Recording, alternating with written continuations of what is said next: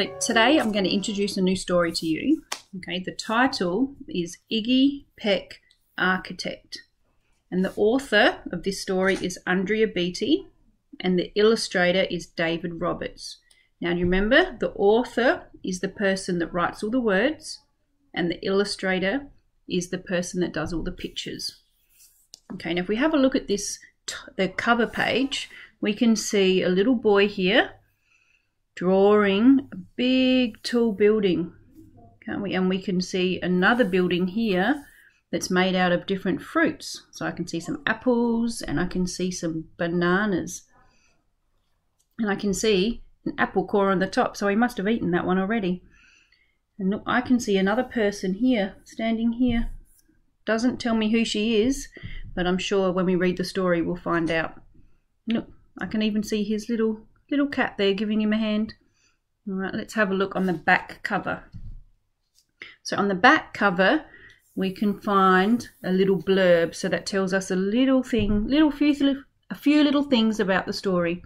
So it says, young Iggy Peck is an architect and has been since he was 2, when he built a great tower in only an hour, which with nothing but diapers and glue. Oh, I don't know if I'd build a tower out of diapers and glue. Look, but we can see some glue here. Look, there is another building here. That's the Leaning Tower of Pisa. And look, with these blocks here, he's made the Eiffel Tower. Lots of interesting buildings. So, I thought we could have a quick look inside, okay, and it might tell us a little bit more about the story. So let's have a look at this page.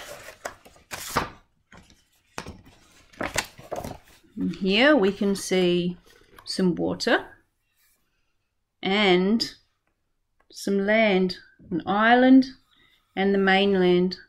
And what's happened here? Uh-oh, I think the bridge has fallen down.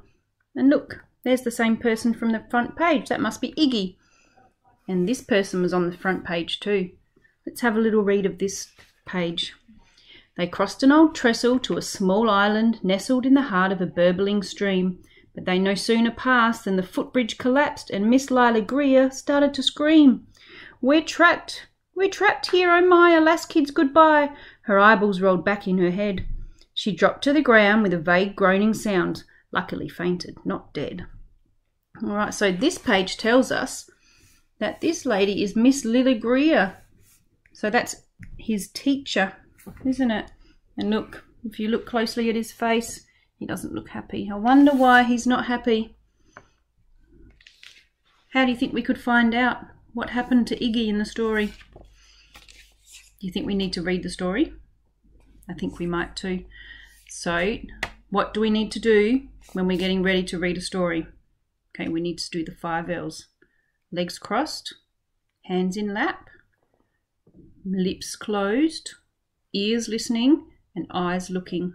Okay, now remember, after we finish reading the story, I'm going to pop it over in the library so you can go back and have a look if you like after. Okay guys, let's get ready to read.